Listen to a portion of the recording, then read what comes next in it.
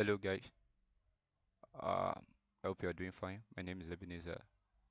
I just asked a question uh, concerning this symbol.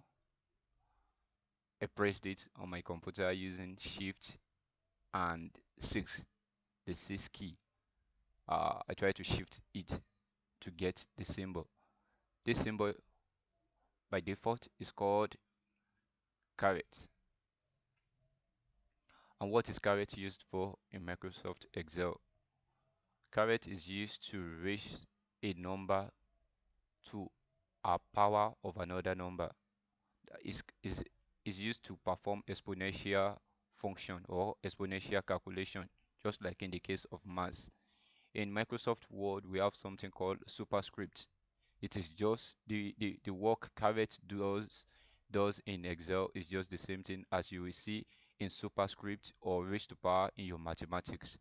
What I'm actually saying is that if you want to raise 2 to the power of 4, what you will need to tell Excel is go to that cell and press equals to 2, you press 2, and you press shift and 6 to say raised to power as in caret what 5.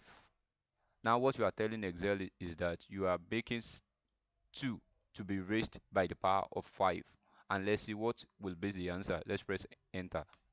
You see it's 32. What actually happened there, like I said before, is like you said, this cell is equals to 2 times 2 times 2 times 2 times 2. We know 2 times 2 is sorry, I need to add another 2 so that it becomes 5. So what we are saying in essence is that 2 times 2 4, 2 times 2 4 is 8, 2 times 8 is 16, and 2 times 16 is 32.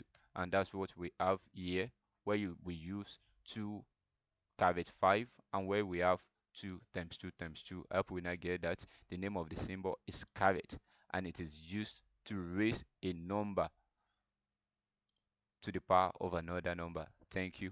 Bye for now.